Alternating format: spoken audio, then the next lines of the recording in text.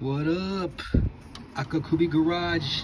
I just wanted to test out my MSD ignition multi-spark discharge 6A because I got it used.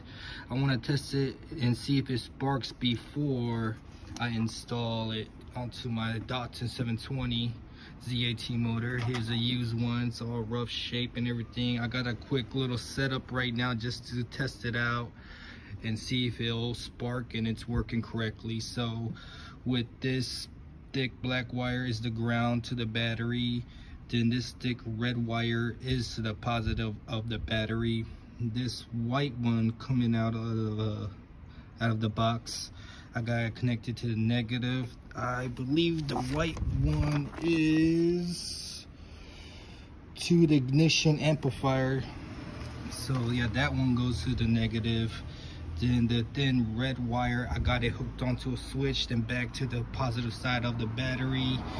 These two wires, I believe black and orange. Black goes to the negative of the coil, then orange goes to the positive. Then top from here, the blue wire, I got it right here, so it should ground to the hood latch, whatever it's called. So you'll see a spark right here as soon as I hit that switch, which will mean the ignition is on. So let's see it spark. Nice.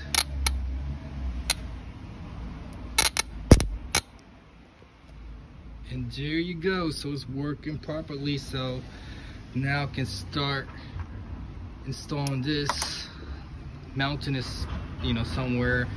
I was thinking about right here by the firewall. I'm not worried about the heat because I got my headers wrapped, so I was thinking around here or maybe right here, but I don't know. You guys let me know what you guys think in the comments. Please subscribe and like so I could update my videos and upgrade it, editing and all that shit. So all right, thank you for watching.